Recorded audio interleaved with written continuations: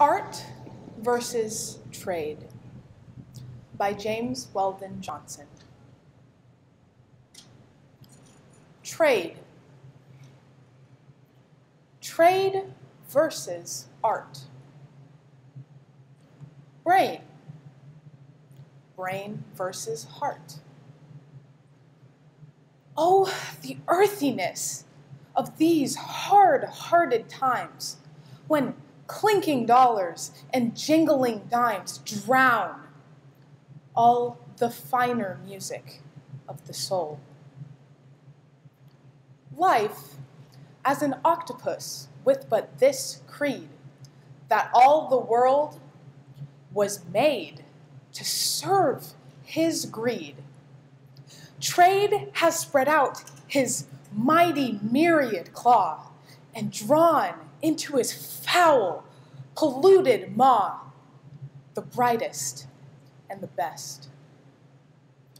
Well nigh has he drained dry the sacred fount of truth, and if, forsooth, he has left yet some struggling streams from it to go, he has contaminated so their flow.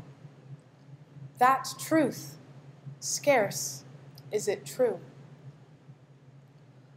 Poor art, with struggling gasp, lies strangled, dying in his mighty grasp. He locks his fingers about her snowy throat, so tender. Is there no power to rescue her, protect, defend her? Shall art be left to perish? Shall all the images her shrines cherish be left to this iconoclast, to vulgar trade? Oh, that mankind had less of brain and more of heart.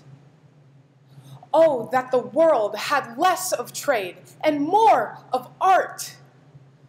Then would there be less grinding down the poor. Then would men learn to love each other more. For trade stalks like a giant through the land, bearing aloft the rich in his high hand, while down beneath his mighty ponderous tread, he crushes those who cry for daily bread.